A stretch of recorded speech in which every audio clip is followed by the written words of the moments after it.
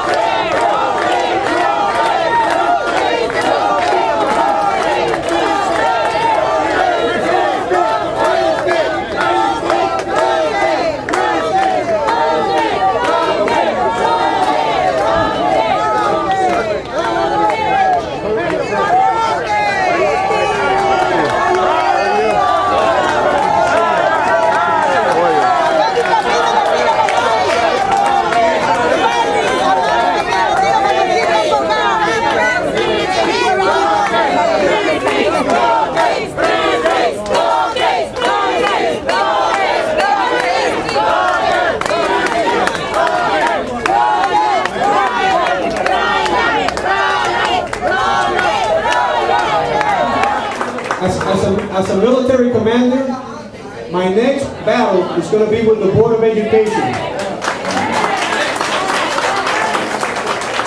I cannot and I will not allow those people to earn those high-end salaries. I will not allow those people to steal the money from our youth, and I'm going to put a stop to it. A bad move on Monday, trying to go over the people? Yes. Really bad move, and the people will have their say. Free Mayor Roque. And what do you know about them and the love they're cheering and chanting? And well, listen, it's wonderful, and they're very excited, and this is what democracy brings.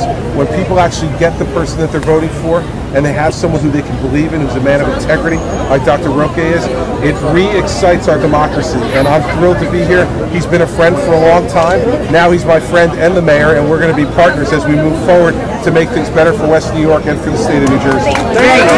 Today with the superintendent, what would you like to say to him?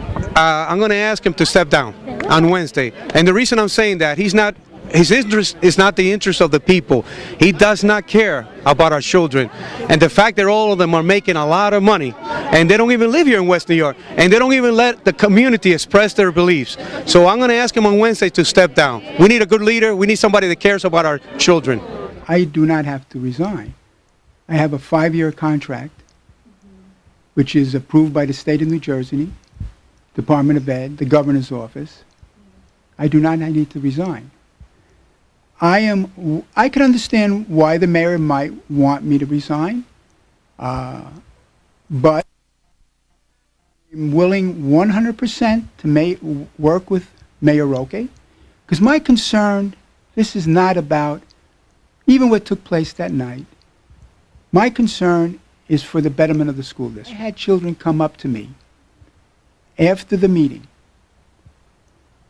Some of the children, for example, one was president of the National Honor Society. There was other children from elementary schools that knew me when I was principal at one of the schools, and said to me, and this is what broke my heart, "Mr. Fauta, what's going on?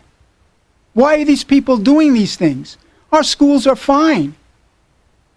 That's what got me through the month. Hey, do not fight with the will of the people. I want you. You cannot get away with this, sir.